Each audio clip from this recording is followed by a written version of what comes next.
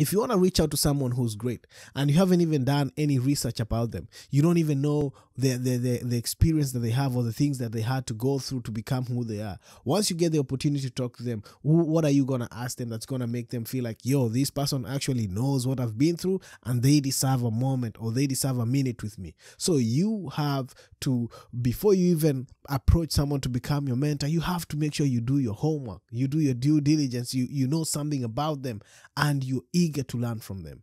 So before the opportunity comes for you to meet all these great people, you can actually tap into their wealth of knowledge by researching more about them, learning what actually makes them tick, and then see if you can emulate that and become great.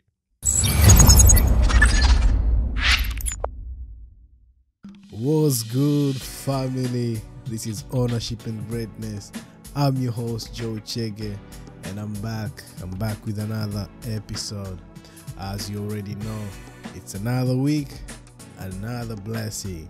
As always, rising up every single day to live to the fullest of my potential, and just knowing that every day is important. Like, we need to make sure that every day counts. So everything we do, we have to be mindful and do it with all our heart, because tomorrow is not promised, right? I was talking to someone about mentorship, and I know we hear the word mentorship being thrown here and there, and for some of us, for majority of the people I know, the streets was our mentor. Like, we didn't have people to look up to, we didn't have people who would advise us on the right things to do in life. Most of the time we had to learn the hard way, or we had to just go out there and figure out how to do things.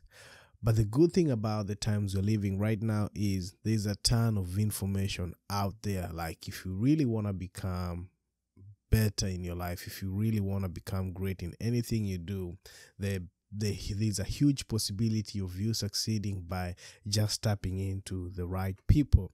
And I realized the one thing that always helps other people stand out is the people that they surround themselves with. So if you look at the greatest, like anyone that you know that became great, they had someone on their side, like they had someone on the sideline pointing them in the right direction. If we talk about Mike Tyson, he had Kastamoto like advising him, showing him the right things to do, showing him the right books to read, the right moves to make so he can become a champion. And the same thing happened to Michael Jordan. Like, all these great people always had great coaches, they also had great mentors. And when we talk about the topic of mentorship, I believe at this time and age, it's important to have mentors. It's important to have people on your side who are going to hold you accountable and also help you chart this path of life. And the best way to do it is you need to identify what your passion is, because you don't just need mentors if they're not in line with what you're passionate about. And I feel like we make mistakes where you just want to tap into someone just because they're wealthy, just because they're rich. But you have to ask yourself, are you willing to do the things they did to become who they are? So you have to be passionate about something, and then find the right people, the right mentors that are in line with your passion or in line with your career path. And one thing I can say is there are different types of mentors out here. You have people who actually value you and are willing to stand by you and support you and give you the right advice with no strings attached, because they're trying to pay it forward, because maybe they were in the same predicament you're in but were able to get the advice and the mentorship that they needed, and now they're like, you know what, because I was able to break through this barrier, I'm gonna make sure I share these gems, I share this knowledge with anybody who comes my way who's really interested in learning.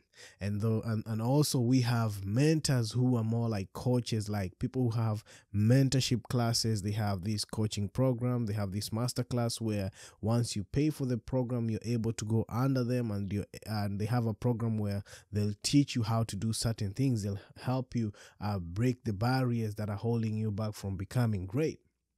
And we live in a society where not every single person is privileged. So today I'm just going to be talking about how are you going to be able to find mentors without paying a single dime. And the one thing I'm gonna guarantee you is, if you don't have the funds but you still need a mentor, the one thing you need to put in is a lot of work. Like, it's now upon you to make sure you're setting up aside some time to actually do more research. And with that being said, we also have another way of finding mentors, great mentors, people who are doing great things in life. And there's a way you can actually tap into their genius. You can actually tap into their wealth of knowledge and learn from them.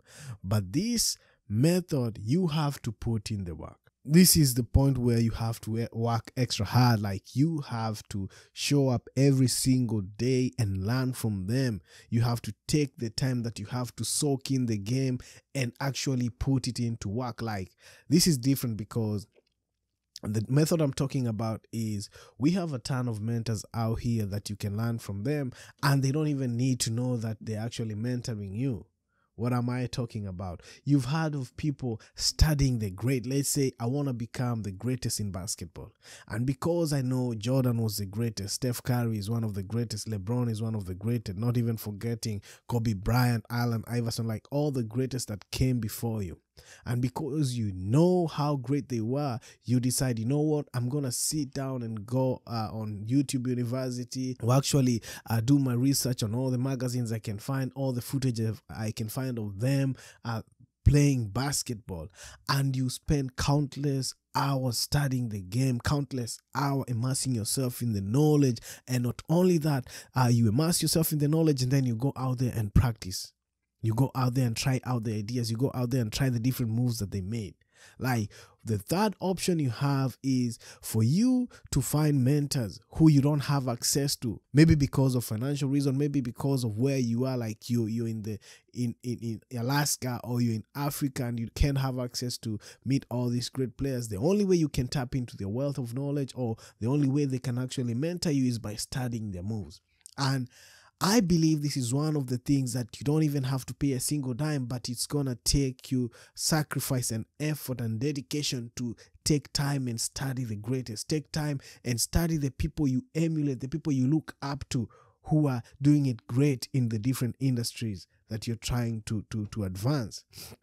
And this has actually worked for me in a great way, because as I was growing up, I had to figure out, like, what did I want to become? I wanted to become a great artist. I wanted to become one of the best graphic designer, creative artist. Like, I'm talking about, my aspiration was to become an animator.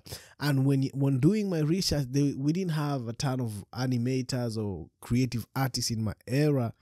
And so I had to do research. Like, I used to go online and look for all these creative magazines, look for all these great designers, like research, dive in deep into the rabbit hole and learn on my own. And that's why YouTube University has actually changed the game. Nowadays, when you want to create something, you just go on YouTube and then you research on all the DIYs, videos or tutorials that are available. And not only that, you can also go on TikTok, like TikTok ideas of, if you want to garden, if you want to learn gardening, if you want to become an artist, if you want to become a musician. Like, there's a wealth of knowledge out there that you can tap into, people who are actually doing it, and learn from their mistake, and that's going to elevate you to the next level. So this is just an encouragement for anyone out there that actually wants to become better, wants to become great, or wants somebody who can hold them accountable, or somebody who can actually point them in the right directions, but they don't have access to their wealth of knowledge. They can't access them, like have a one-on-one with them. The only way you can be great, the only way you can acquire mentors, like a whole ton of mentors, and learn from them, is by tapping into their resources, by researching more about their life, like their do's, their don'ts, what are some of the challenges that they experience. And all this information is free of charge. Type in on Google right now, boom, MJ, Michael Jordan, or watch all the highlights of his career. If you want to research more about boxing, you can go online and learn more about Mike Tyson's highlights, Evander Holyfield, Mayweather, like all these great sportsmen, and what actually helped them stand out. If you want to become an athlete, you can learn more about Kipchoge Keino, all these great athletes from Kenya, Usain Bolt. Like, you don't have to worry about not having mentors around, you can actually create a list of your mentors. I remember at one point in my life, I had a notebook where I had all these authors that I was looking up to, and I had a list of all the mentors that I wanted to learn from them. And I would research about the books they've written, research their quotes, watch their documentaries. And that's something that actually has worked for a lot of people. Like, if you want to understand how a great person became great, you can watch the documentaries, like watch the autobiography, read the autobiographies. Like, you need to put in the work. So bottom line is, there's no difference between someone who has a mentor, like who sits with them one-on-one. The only difference is maybe they get the network, the connections that those people have, and they're able to tap in. But if you decide you want to step into the next level of your life, and you only excuse is, I don't have mentors, I don't have people who can point me in the right direction, then you don't have any other excuse.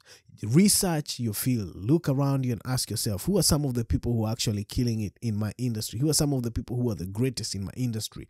And then search more about them. Do your own research and development. Analyze their data, like what makes them tick. What are some of the mistakes that they made that I want to make sure I don't do the same mistake? What are some of the things that they actually practice, they actually are consistent with, and then try and emulate those habits. And I can guarantee you, with time, you definitely become not only better, or you actually can become greater than them. Like they say, sometimes the student outshines the master, but that's not going to come easy. Like, you have to be willing to put in the necessary work. So I just want to encourage each one of you, like, whenever you hear people saying, I don't know where to turn to, I don't know where I can get the resources, at this time and age that we're living right now, the data or the information is on our fingertips. We are living in an age where we can connect with people from all around the world. And funny enough, and this is on a personal level, I've had people whom I thought I couldn't get access to them, but guess what?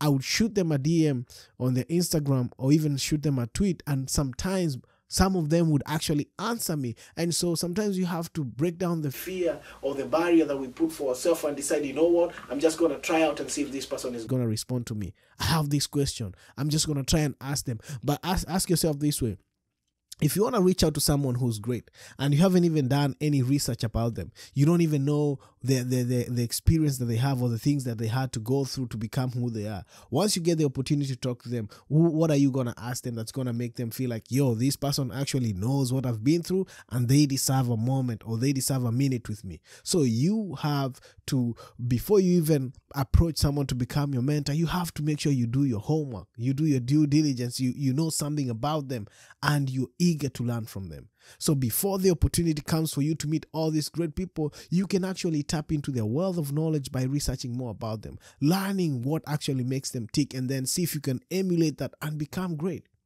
Like they say, a great artist steals, like you have, because nothing is new under the sun. I'm not saying that you go out there and infringe on someone's copyright, but I'm saying nothing is new under the sun. You don't have to reinvent something that's already been invented. You can add on your flavor to that invention and then create something unique that's always going to stand out.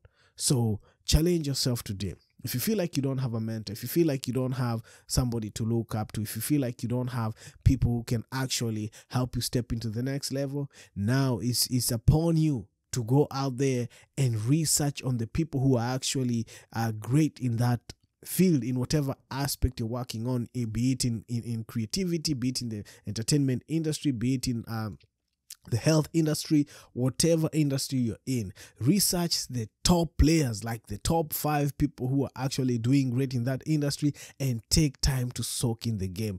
You can break it down, research more about them, their do's, their don'ts, their background. How did they manage to get where they are right now? What makes them tick? What are some of the things they had to sacrifice or give up to be able to get to the next level? What are their habits? What are some of the things that makes them stand out? And if you break down like 2 or 3 or 5 people, I can guarantee you'll notice a pattern. Like, you will actually definitely notice a pattern. Like they always say, success leaves trail. Like, you'll notice something that actually majority of them do, like the same thing. So, and then once you get that information, it's upon you to not just soak in that information and not practice it. You have to act on it. if you want a breakthrough, you have to practice. Like, action speaks louder than words. Like, you have to put in the work. That's something I learned a long time ago.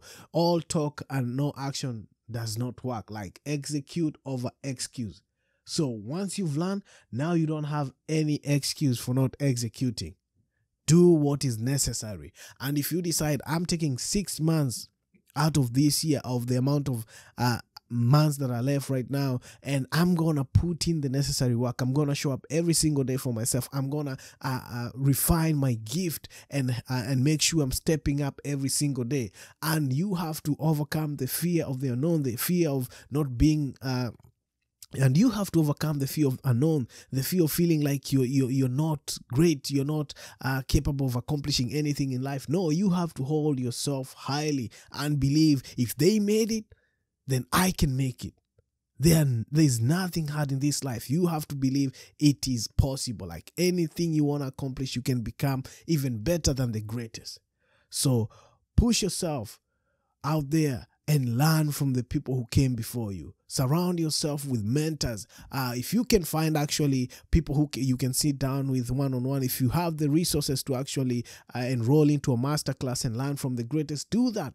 But for those who don't have the funds, for those who live in different nations, who are far away from the mentors, who don't even have the connections, go out there and research on all the social media platforms you can find. Research about the great people around you, the people you emulate, the people you look up to, and learn what actually makes them tick, and then add your own little flavor. What I'm saying is, you no longer have an excuse to say you can't find mentors. You can actually have a ton of mentors, and they don't even have to know that they are your mentors. All you need to know is, as you're working out, as you're learning more about them, you're like, bro, you don't even know you actually made me who I am, because you was my mentor before you even knew you were my mentor.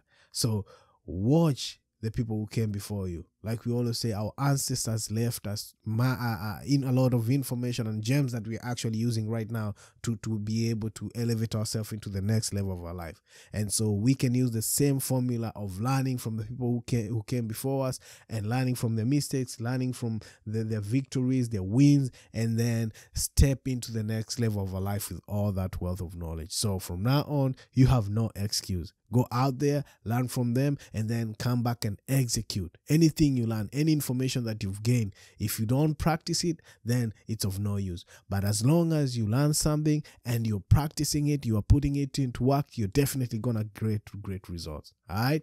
I've done it for myself, and this is something that, like I said when I started, like, you have to sacrifice your time and energy and put in the necessary effort to be able to get the right result. Like, you can say, I'm gonna do this, I'm gonna do that, and you're not doing anything. Like, you have to show up for yourself. If you don't have access to these mentors, but you have access to their information, you have access to their autobiography, you have access to their projects and the things that they've been able to do. For example, if you're an artist and you want to learn about writing music, study the music, go out there, look at the lyrics, look at how someone was spitting bars, how they were able to flip their words, like their cadence, how they were writing the music, how they were flowing. Like, when you study the great, trust me, you're definitely gonna become great in anything that you aspire to be. Alright, and as always, this is Ownership and Greatness. My name is Joe, and I felt like it was necessary to just put out that game, because I feel like some people are holding themselves back just because they feel like they don't have mentors. But you have mentors all around you. The most important thing is deciding who you're gonna get the information from. And I also wanna say this and repeat this: in as much as you're studying your mentors, you have to decide what information is relevant, like what really actually works for you. You don't have to copy and paste everything that they did, because not everyone that is great did great things in life. Like, some people did some crazy stuff to become who they are. But you have to ask yourself, how am I gonna be able to take only the relevant information that can actually help you mold yourself or make you better? Take whatever is necessary, mix it up with your own little flavor, and then go out there and execute. Alright, until next time, peace and blessing. This is Joe Chege, and this has been Ownership and Greatness. I love you all. Thank you.